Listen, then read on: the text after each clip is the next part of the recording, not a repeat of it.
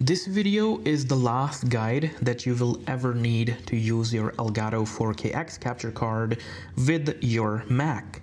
Either you're using an Xbox, you're capturing from a PS5, or you're capturing from a PC, or basically any device, and you're using your Mac for capturing. This is the last guide that you'll ever need. I've checked out a lot of online videos, and they were telling the correct steps, but the details were missing out, and all the hiccups and all the issues that can arise while using this capture card with your Mac, there were no details. I had to spend a lot of time figuring it out for myself. So first, after you unbox, do not just be eager to hook it up with your PlayStation and your monitor and connect it to your Mac and start recording. So it doesn't work like that. So first, once you unbox it, you will have to go to the Elgato website. So this is just elgato.com, and select Mac and download this particular software. It's called Elgato Capture Device Utility. So once you download it, it'll look something like this. And you will have to use the USB-C cable that came with your Elgato capture card, and use that cable and connect the device to your Mac. And just double click on it and it will open up. It will look something like this, and this is how you will see it for the first time. Okay, so everything else you can leave it as is. The first thing that you'll need to do, you will have to update the firmware on it. So click on the firmware update and update your software. It'll just take a couple minutes, and once that is done, that's perfect. But another big issue that arises with it, by default, I'm not sure why, the Elgato capture card will be connected as a USB device, but the speed will only be 5 gigabits per second. And to take the full advantage of the Elgato 4KX capture card, you will have to have the device be recognized and capable of 10 gigabits per second. So, and this option is not enabled by default. As you can see over here, you're not able to see any option. So once this Elgato capture device utility is open, you will have to hold function button on the keyboard. Let me hold it real quick. So as I will hold the function button, you will see another pop-up over here. But if you're doing it for the first time on your Mac, you will see a little bit of different pop-up. So once I click and hold, mine just gives this option right here. It says USB 10 gigabits per second, requires macOS 14.4 or later. And I'll just turn it on. And this is the pop-up that you will receive. It says turn on USB 10 gigabits per second mode. Once enabled, your Elgato 4KX will no longer work with the macOS versions earlier than 14.4. Okay, so turn it on, and it'll kind of do a restart of the device. And once that's done, even though it does a restart by automatic, I will recommend unplugging it and plugging it back in. So just to make sure it properly gets a reboot, okay? And now, as you can see, it will get enabled by default whenever you connect, so you don't need this anymore. But if you're recording HDR, then I will recommend turning on HDR tone mapping, so you will be able to see all the colors in OBS Studio. So this is done. You can close this one. All right, and now for connecting it on your PlayStation 5, because on Xbox you don't need to meddle with any kind of settings, but if you need to connect it with the PlayStation 5 or 5 Pro, you will have to go into settings. So I'll just show you here. Go into settings and go into system, and then go into HDMI, and then this is the option right here. It says enable HDCP. So you will have to have it disabled, and if you have it enabled, all you will receive is a black screen and no pass-through will happen whatsoever, and you won't be able to see your video, you won't be able to record it, just nothing, okay? So this needs to be disabled on the PlayStation devices. On Xbox, you don't have to, just plug and play. So now everything is done. Now it's time to hook it up. So the first thing that you will need to do, so that's the capture card right there. You are seeing one extra HDMI cable because that's coming from my Xbox. So in the box of the Elgato 4KX, you will receive one HDMI cable So that is HDMI 2.1 capable. That's very fast. And with your PlayStation or with your Xbox Series S or X, you will receive another HDMI 2.1 cable. So you can use any of the two cables as output, as input. So it doesn't matter. So use one cable coming out of the HDMI port of your PlayStation 5 and connecting to the HDMI input port of the Elgato 4K-X, and use the other HDMI cable going from the Elgato 4K-X's HDMI out port and connect it to your TV or your monitor's HDMI port at the back. And once that is done, then you will have to connect the USB cable that came with the Elgato 4K-X. So once you connect all the HDMI cables, so one cable will be coming from your PlayStation and going to the HDMI in port on the Elgato 4K-X. The other HDMI cable will be going from the HDMI out port on the Elgato 4K-X to your TV or your monitor's back. And after that, you will have to connect the USB cable, this one. This is the one that came inside the box with the Elgato 4K-X. Do not use any other cable, like your phone cable or anything, because these are just for charging purposes. Like, they can transfer data, but the speeds will be terrible and you won't be able to use it whatsoever. So use the cable that was included in the box. Then you will open OBS Studio. And so I have already created the scene because I'm using it. So for this video, let's create a new scene and I will tell how to do it, okay? So we will just name it Elgato and click OK. As you can see, it's just totally black at the moment. And this is how you will have it for the first time. First things first, you will go here on the source page and click on the little plus button, and then you will select the video capture device. Once you select it, name it whatever you want to name it and click OK, and then click on the devices and select the device that you want to select. So I want to select the 4K-X, Elgato 4K-X. Once you click it, and the image will pop up.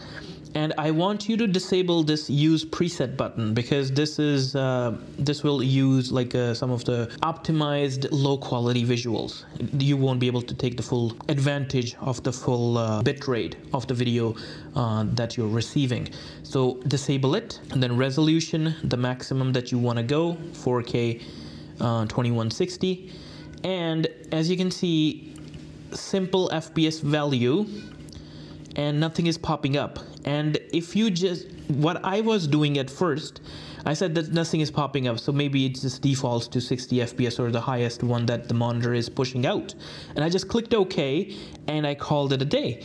And the video that was getting captured, because the settings of the OBS Studio is 60 FPS, but the source device's output was only 30 FPS. So it was 30 FPS video getting converted to 60 FPS and looking terrible, if that makes sense.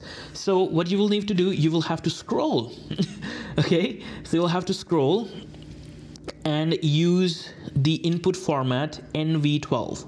All right, once you do that, color space, you will have to select CS709. All right, and the video range, there's just one option for limited, okay?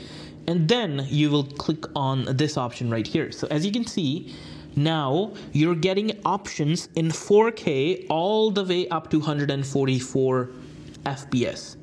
But my TV, sadly, is only 60 Hertz. So I'll just record videos in 60 FPS. And over here, so these are the settings. So you'll have to scroll down. This is the settings, and this step was not mentioned in any of the videos at all, and I was like about to kill myself because my videos were in 4K, but the frame rate was just terrible in them. So once this is done, just click OK, and now this is perfect, but there is no audio. So now you will have to click on this add source button again, then now select audio input capture, and just name it whatever you want, and then click OK, and in the device select Elgato 4K-X and click OK. And now as you can see, there is audio in it. So let me just use my controller to move something on the screen, and you will see the audio. See there. Audio is coming through. Perfect. So now we have audio, now we have video. And the other thing, if you want to like take full advantage and record in highest quality possible, so you'll have to go to the settings over here. And then first of all, click on video over here and change the canvas resolution. So if you are clicking on the drop down and the top resolution that it's providing is the resolution of the laptop or the computer screen that you're running OBS on. And so if that's the case, you can just double click and enter the values manually. So just type them in there. So 3840 by 2160 is the 16:9, 4K, and then output scale resolution will be exactly the same, 3840 by 2160, and FPS value 60 FPS. So that's perfect. Once that is done, click apply and click OK. Then you go to the output. Okay, and the output mode most probably will be simple by default, so click on advanced.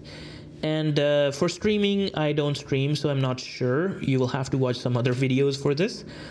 And I just do the recording, so click on record. So these are my settings, and I record, my recording format is MKV. So because MKV format is the most safest one, if you record in MP4 and OBS Studio crashes, and it will, and so you will lose your entire recording. So I will recommend recording this because when it crashes, this particular format will preserve your recorded file. So these are the other settings: Apple HEVC hardware encoder, and audio track just one I have here, and then the encoder settings, CBR, and some people prefer, I think, ABR, but I just prefer CBR. And the bitrate of my video, I just went to the full extent, 150 megabits per second. As you can see, 150,000 kilobits per second. Okay, so this is like really high bitrate for the video, and the quality on the video is just super awesome. And the audio track bitrate is 320 for highest quality possible, because I'm only just using one track. And so because if you're saying that how will you be able to edit the video if you're recording in MKV format, because none of the mainstream editing softwares do not support MKV straight out the box. So you will have to go to this advanced page right here, and over here the color profile. If you're recording in SDR, I'll just choose NV12 8-bit 420, 2 planes, and color space Rec 709, and there's the peak brightness, and that's HDR peak brightness, but I don't use HDR, so I'll just leave it as is. And the one thing that you will need to turn on is this. In the recording section, you will have to check this box off: automatically remux to MP4. So what it'll do, once you click on the stop recording button after you're done recording your game session, it will automatically save the video as MKV file and a converted high quality MP4 file with the same bitrate and exact same quality. This is super awesome. And whenever your OBS crashes, and it will, because OBS is nature, and so you will be safe, and you will not lose your data, or you will not lose your progress. Okay, so once that is done, once you're happy with the settings, just apply and click OK. And now you will just enjoy. So this is my controller. And let's play Mafia Definitive Edition. I just downloaded it yesterday. And so first of all, I will click on here, start recording. And as you can see over here at the little bottom thing, so over here, as you can see, the recording has started. So see, this is now recording in MKV format. And once I stop recording, Remux recordings, see that pop up? My recording will get saved to my downloads folder. This is, here it is. So this is the MKV file, and as you can see, this is 2.93 gigabytes, and this is MP4 file, should be same size, 2.93 gigabytes. And if you're happy with this, you can just get rid of this one.